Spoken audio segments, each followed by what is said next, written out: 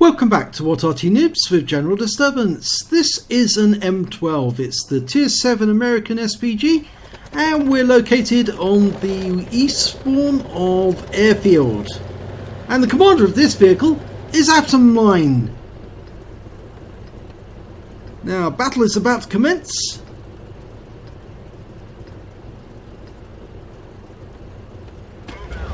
Okay, they're underway. Now the M12 is, they only built 100 of these, 60 in 1942 and another 40 were built in 1943. They used to know it as the door knocker, that was its nickname, and it was basically a 155mm gun which was designed by the French but mounted on the chassis of an M3 Lee. It was quite an effective Arty actually.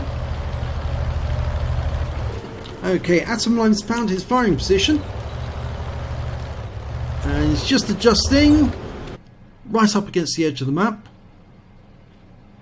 Okay, he's now looking for a target and he's found one. An M46 pattern and a Type 59. Now he's lining up the Type 59 for a shot. And it's right through the field of view. You can see the little red line extends from the Type 59 showing that he was on target, but it's moved away, so he's having to adjust. Okay, no, there's the M46 pattern. He's moved away but not very far, and he's dialing in the aim on that tank, just getting it lined up and round out. Well, it landed nearby, 132 hit points, and that's good enough to start with. He's getting some stun assistance because he stunned the M46 and the Batchat 12 times, put some rounds in, and it's just been taken out by the T-70. Well, it was actually taken out by Scorpion G. I thought it was taken out by somebody else, but no, Scorpion G got it. Oh, now he's got an E75 and an IS-2 to fire at, and a T-25. Well, it looks like he did damage to two of them. He did damage to the E75 and the T25 too. Now he's got a 26.52 second reload on this Arty. And although it's a fairly long reload, it does do a fair amount of damage with each shot.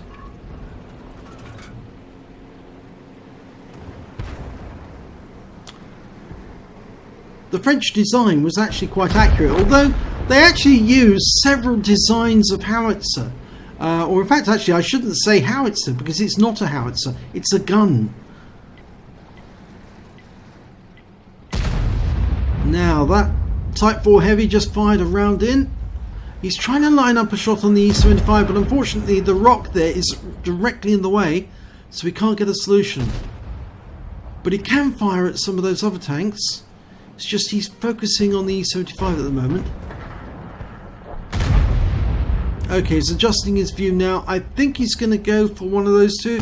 I think yes, the T44 would make a good choice. He can splash that.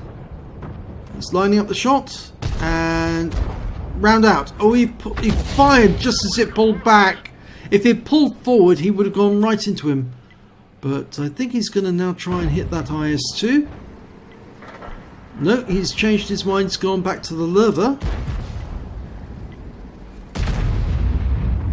Well, he's 2/3 of the way through his load cycle, so he's going to have to make up his mind soon on which one he's going to hit. I think it's going to be the Lurver. Round out. Well, it landed just next to the Lurver. Did 115 hit points of damage, but I'm afraid that's all it did. And those enemy are getting rather close, so I think he's going to have to get out of there now before he's spotted. Now he's heading down to the south, and his team does actually tend to dominate the south at the moment. They've got a fair number of tanks down there. I don't think he's going to be worried about knocking those bushes over. He might have a bit of difficulty firing at those enemy tanks over that rock face, because it is fairly close. Yeah, he's aiming over that to the other side of the cap, but I think he's having a bit of difficulty. But he's going to go after this Waffenträger Auf Panzer IV. Dialing in the aim. Sorting it out, round out. Oh, and it pulled forward just at the right moment. 225 hit points, which is useful. But the E75 is now in the cap, and he's facing off against an STRV 103. And he's also taking fire from some of his other teammates in the Scorpion. Dialing in on the E75 again. No, he can't get a shot. He's just too close to the rock face, so he can't loop the shell over that rock face into the E75. Because when it's closer, the trajectory has to be a bit lower to get the shot onto target, and of course the rock face gets in the way. Right, he's going to have another go at the Waffenträger Aufpassenfear, and there's the T28 prototype there as well. And his team has got that Revelarice there.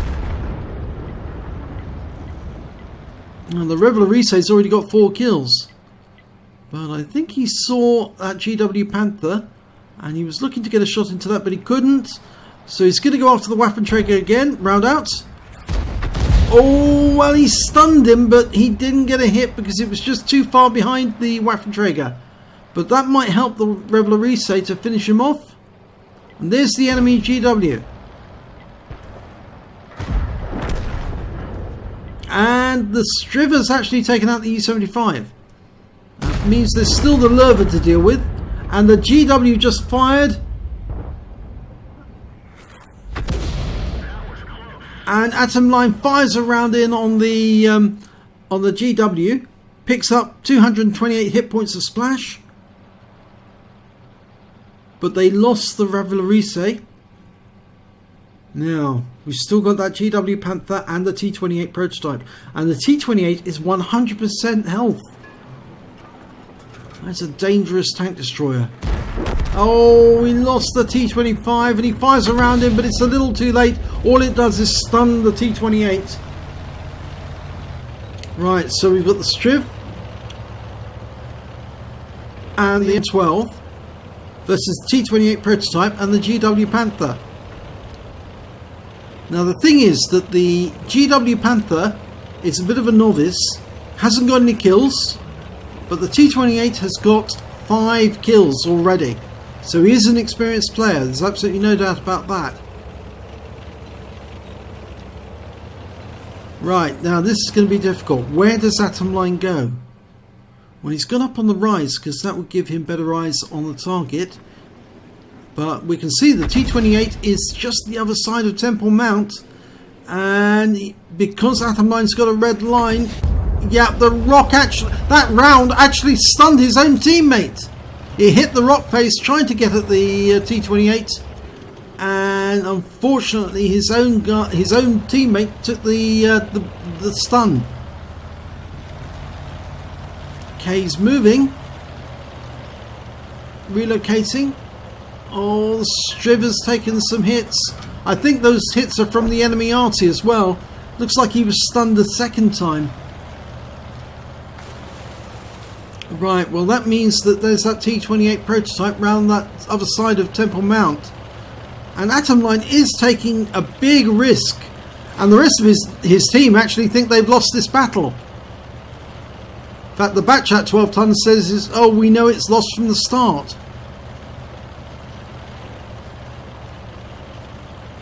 In fact, the Revelarice is suggesting that the Arty should go to the water. Well, I think he's thinking maybe the Arty will suicide. Well, that's not going to happen. Atomline is going to fight. Okay, well, he's managed to get this far without being spotted. That's amazing. That suggests to me that the T28 prototype has gone to his cap. And the rest of his team, the Revelarice, is suggesting where they think the enemy is located. He's not being very helpful. Well, Atomline's going the direct route to the cap. It's a bit of a risk because he might be spotted by the T28 if he's still hanging around, but it's probably the easiest thing for him to do, to go directly into the cap. Or is he? Well, no, it seems to. He's going around the cap. He's not going to go in. He's going to have a look for the enemy first.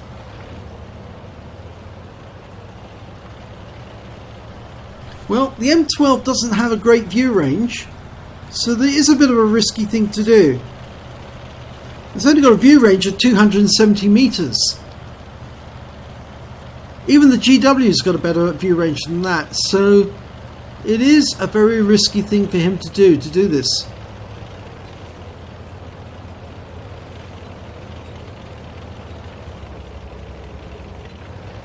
Well, nothing yet. That makes me suspect that they are definitely at the other end of the map.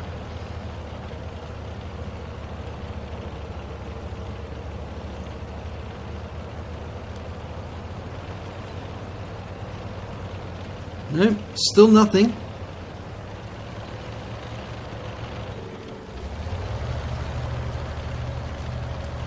But seeing as his view range is so small, he's not going to see very far anyway. Well, it was worth a look.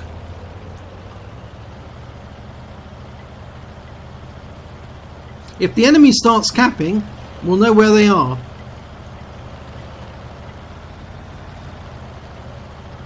In fact, if the enemy starts capping, Atomline can start capping. He can also try to reset their cap by firing into the cap.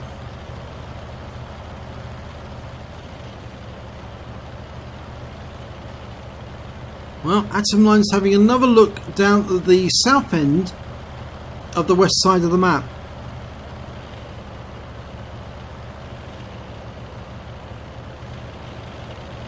I don't think he'll find anything over here. Ah, the enemy started capping. Okay, we know where they are. We know where one of them is. And my suspicion is that that's the T-28.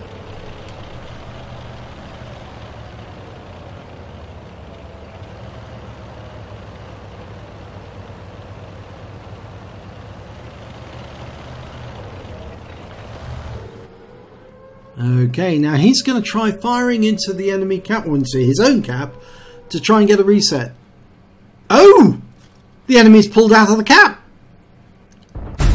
Now he's fired a round in near the exit to that cap.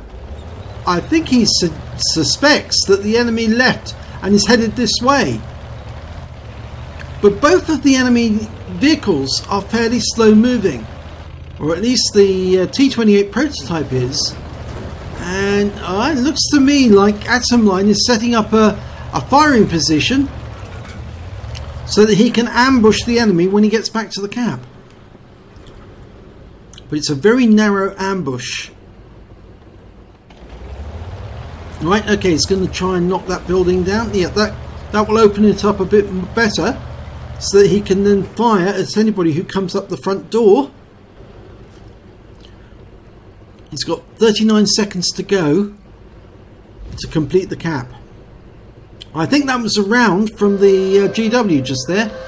Just damaged the building the other side. I suspect when that building went down, the GW thought that he'd gone the other side. Okay, he's pulling back just slightly. He doesn't want to knock any more buildings down because that would give away his position. 11 seconds, 10 seconds, 9, 8. That was a round from the enemy Arty. Just landed next door to him. 4 seconds, 3 seconds, 2, 1. He's won. He's done it. He's capped out and the enemy failed. And so even though his team gave up, he didn't, and he won the battle for them. Let's have a look at the end of battle stats. And it's a second class tanker for Atomline in the M12. He also picked up a bruise medal for getting at least 5 critical hits, crew incapacitations or module damage.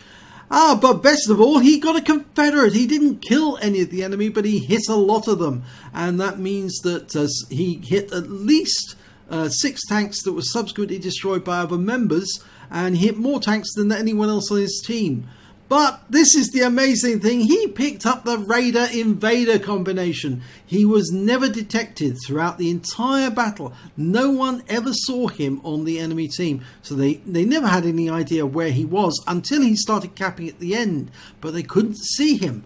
But because he capped out and got at least 80 cap points in the process, he picked up an Invader medal as well, and that's a fantastic combination to have. I know, because I've had them myself, and it's a great thrill to actually get it. Never been seen by the enemy. So let's have a look at the team score. Well, he didn't get the highest damage. He got third with 1,303 hit points, and he didn't get any kills, which puts him mid-table. But when it comes to base XP, he was third again with 802 experience points. He fired 10 rounds. He got 11 splash damages. He did damage of 1,303 hit points, all at more than 300 meters. He hit 8 of the enemy but didn't get any kills, but he did get stun assistance of 895 hit points off 11 stuns, and of course the important ones, he picked up 100 capture points. On a standard account, he earned 22,606 credits, but he got a personal missions payout of 10,000 credits, and after ammunition resupply, he still had 21,406 credits. He received 802 base XP, but it was ×2 for the first victory of the day, and he got a personal missions payout of 401 experience points there, so his grand total comes to 2,005 experience points. But I think actually he has the satisfaction of getting that Raider Invader, and it is a rather special combination. So congratulations, Atomline. That was a really good display of how you can actually do a Raider Invader. If you enjoyed this replay, please give it a like and do subscribe to our channel, and hopefully it'll be your replay that we'll be featuring in our next video.